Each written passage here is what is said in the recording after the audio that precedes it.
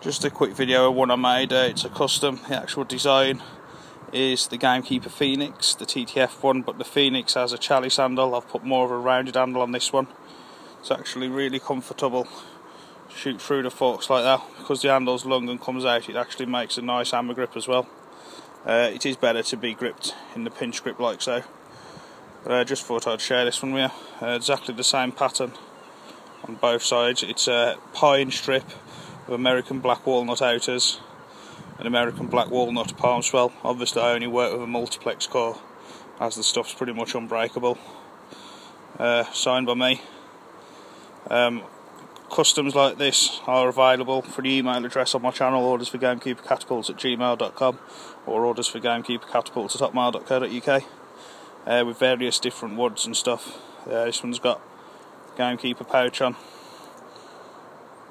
So yeah, just thought I'd show you that, guys. It's only a quick vid. I don't think the camera's quite picking up the actual quality of it. Finished to perfection, every seam millimetre perfect. Nice little palm swell on the end, flaring out at the bottom. Signed by me. So if you want anything custom like this doing or whatever, just feel free to drop me an email. As I say, it's the Phoenix design, but it's normally got a chalice handle where it just goes round and then points off. Put a rounded one on this one just for a bit of a different feel.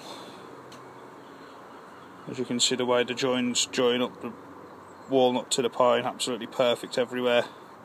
Exactly the same pattern each side. Wouldn't make them if they weren't even.